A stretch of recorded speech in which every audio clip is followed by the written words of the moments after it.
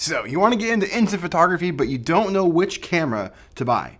Well, that's what we're going to talk about in today's video. Don't worry, I got you covered. Let's get into it.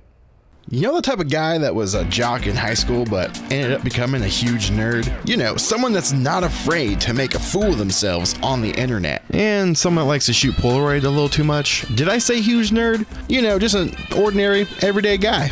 Well, that's me. I'm just another Chris. One of the biggest questions I get asked all the time, what camera should I buy? I'm just getting into this hobby and I'm just overwhelmed. I don't know what to buy. What's the best camera to use? But here's the one question I think people are overlooking, and that is, what film type should I buy or get into or start out with? That's the question that you should be asking yourself. You have to have film to shoot in the cameras. I could be talking about these great, amazing cameras, but once you go to buy that camera and you get film to load into it, that's when you decide, hey, you know what? This isn't for me. This camera is really, really good, but I don't want to spend $20 on a pack of film that I'm only going to get 8 photos. That could be a crossroad that you are facing. So in this video, I'm going to show you exactly the camera film type you should start with. And that's Fuji Instax Mini Film. Yes, these are Instax Mini cameras. And I've done full videos on all these cameras. Links can be found in the description below, except on this Minion one. I just found this one recently. I'll do a video on it eventually. I just think it's ridiculous and fun. Instax Mini is one of the most popular film types out there because of the cost. You get 2 packs of film, depending on where you go and buy this. I recommend going to Walmart. That tends to be where you get the best deal on mini film. And you get 2 packs of 10 for around $14.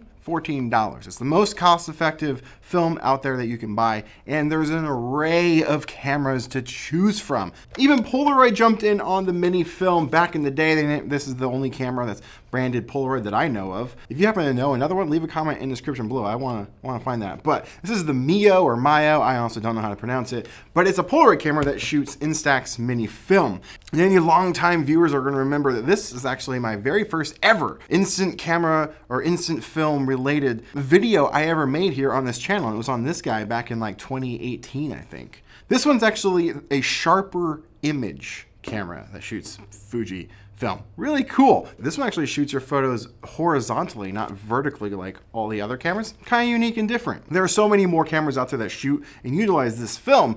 And the reason that I tend to tell people to start here is because this isn't digital photography. Once you run out of film, that's it. You gotta go buy more. It's just a pay to use type of situation. If you want to shoot a photo, that will physically cost you money. So if you like the idea of the whole concept of instant photography, I tell people to go here because it gets your feet wet and lets you know exactly if you will like doing this for long term. If not, maybe something more casual and it won't break the bank. You get into Polaroid world, it's gonna cost you a lot more money and you get less photos. Which one's actually better though is a whole other topic, and I even did a video on that recently. If you wanna check it out, again, a link will be in the description. But this stuff is great for people that wanna just try it out, and your kids or your nephews. For me, my nephew loves to shoot instant photography. I just give him this camera and let him go crazy. Let him shoot some photos. It doesn't really matter because it's not that expensive to replace this film, and you get 20 photos. It's quite a bit of photos.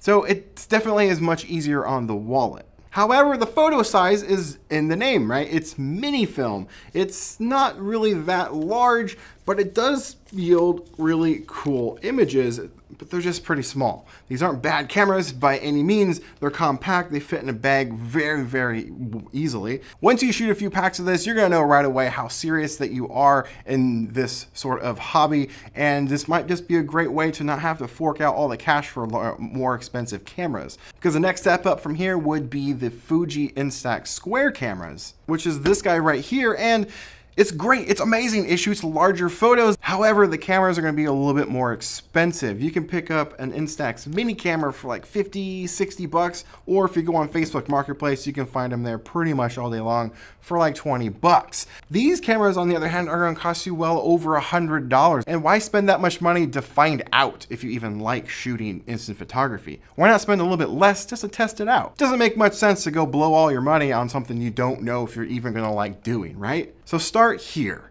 And from here, if you like it, work your way up. There's a lot of other cool things out there. The next step up from square would be the wide film, and that stuff is really, really fun too, and it's actually not that much more expensive on the film side of it, but again, the cameras will be a little bit more expensive than the mini cameras, so that's something you have to keep in mind. And then Polaroid's a whole other thing. We could talk about that maybe in another video, but this is really for people that are just wanting to get started and they don't know where to begin. Just don't worry about any of the other cameras right now. Focus on getting yourself a Instax mini camera. That's my best advice I can give you today. I don't know which one's like the flagship Instax mini camera right now. They constantly are changing, the appearance of them and giving them new names, but honestly, they're really the same exact camera. There's not really much differences. I think maybe the Mini 90 is the current one. I'm not sure exactly, but I would start there. Hopefully that answers the question, which camera should I get? But again, it's more about what film type should you start with, and that's the mini film. Hopefully this video has helped. If you have any more questions, please leave them in the comments below. Let's chat. Thank you guys so much for watching. I'll see you in the next video. Now, get out there, make some art.